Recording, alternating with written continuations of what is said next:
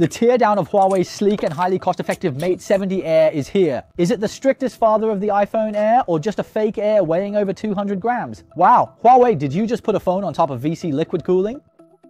The latest Huawei Mate 70 Air was purchased for $46.99 for a teardown, and its 256GB model is sold out. The online reviews for this phone are quite polarized. Sometimes with its 208G weight and 7-inch size, it seems to be riding on the iPhone Air's popularity. Other times it's considered the most cost-effective phone from Huawei in recent years, like the strictest father of the iPhone Air. So what are the facts? We need to run some tests. First, let's quickly check the thickness. Huawei's side is 6.6mm, 1mm thicker than the iPhone Air. The actual look of both sides is like this. Then, about the frame material, the Mate 70 Air uses a polymer and metal composite.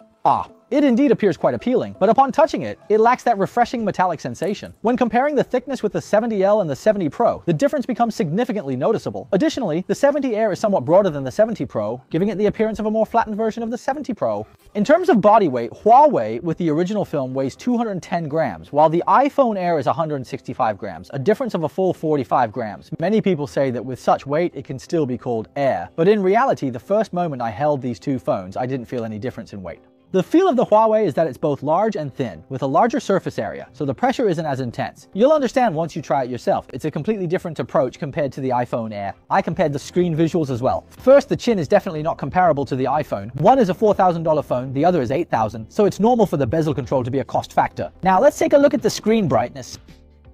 Well, it's quite evident that Huawei's brightness is superior in this context. I examined Huawei's official website, and it states that the peak brightness reaches an impressive 4,000 nits, observing the widely discussed dimness comparison this year. It's also quite apparent that Huawei's screen is darker. Wow, this display is indeed remarkable. There's something to it, and this Apple 18-9 is quite wide. With the ultra-thin body, I feel it's incredibly comfortable to type with both hands. Those who like using 26 keys should definitely try it themselves. It's really fascinating. As for the internal materials of the 70 Air, let's discuss as we take it apart. How do you open the back cover after heating it?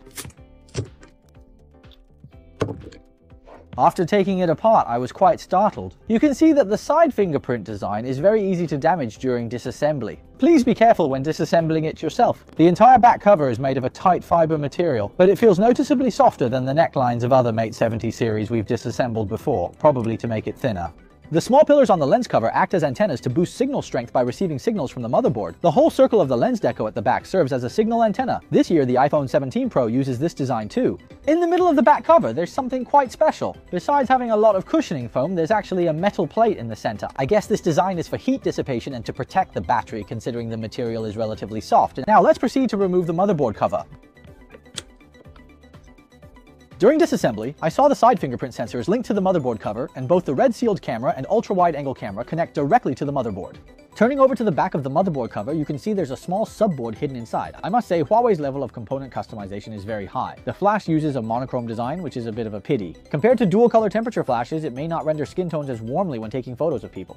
However, it is possible that the red spectrum camera compensates for it. The lower half of the mainboard cover has a graphene heat dissipation sticker. The Mate 70 Air does not have wireless charging, but I completely understand that in order to accommodate a large battery with this thickness, wireless charging was omitted. So this is the internal structure of the Mate 70 Air. On a scale of 1 to 91, what score would you give it? Now, as we remove these cameras, we can see that although it's called Air, the imaging configuration hasn't been downgraded.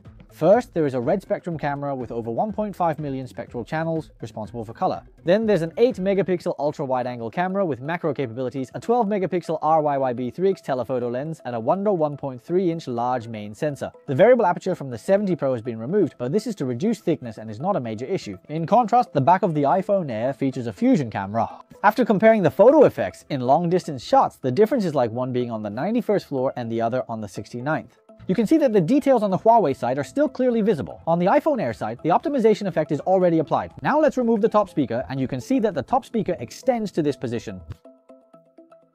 I tried to pry it up with some force, but it wouldn't budge at all, so it's very likely that the top speaker is secured with structural adhesive underneath. Let's try heating it up. It took a lot of effort to get it done. Indeed, there is a thick layer of structural adhesive underneath, and the top speaker of the 70L looks really impressive. Let me show you a comparison. This is the bottom speaker of the Pure 70 Pro. Ah, now you can see it, right? Flipping it over, this top part is its sound unit, which I measured to be approximately 1216 in size, and the irregular shape below is used to fill acoustic material. Next, I removed the motherboard, which is a single layer design, beneficial for heat dissipation, thumbs up. Then, underneath the motherboard, you can see that the cutout area of the VC heat dissipation plate is very large, and the thermal paste is applied generously like it costs nothing. Then the motherboard shield is removed. The thermal paste inside this shielding cover is also packed full. After scraping off this thermal paste, you can see the silver component, which is its RAM. Looking further down, the green part is the 9220B chip this time. The 7D Air allows you to choose the chip, and now in the Kirin 9020 universe, there's the original 9020, the new packaged version on the 9020X, and also the 9020A and 9020B. And there's also a hidden 9010S revised model, making it 5 models in total for the CPU. The 9020A and B have reduced frequency modifications compared to the original version. As for the GPU, the 9020A has 3 CUs of Mali 920, while the 9020B has 2 CUs. In short, compared to the original version, the 9020B has its CPU and GPU both cut down.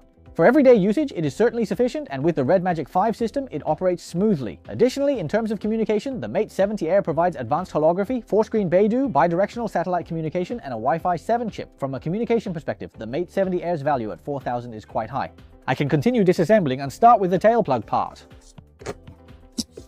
First, a very important point is that the Mate 70 Air supports dual 10T SIM cards. It's not the rumored eSIM, which is great because it's a physical SIM card. We're saved and don't need to visit the mobile service center for this. The bottom speaker is removed.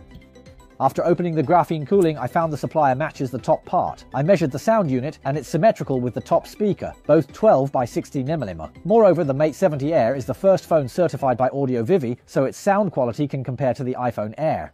This is iPhone Air.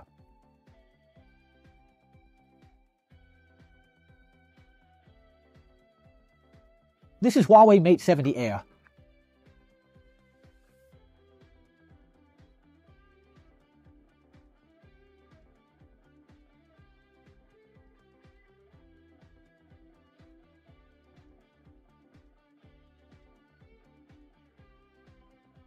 After comparing, I just want to say, who still says that dual speakers aren't essential? The transfer rate of this small board I unplugged is USB 2.0.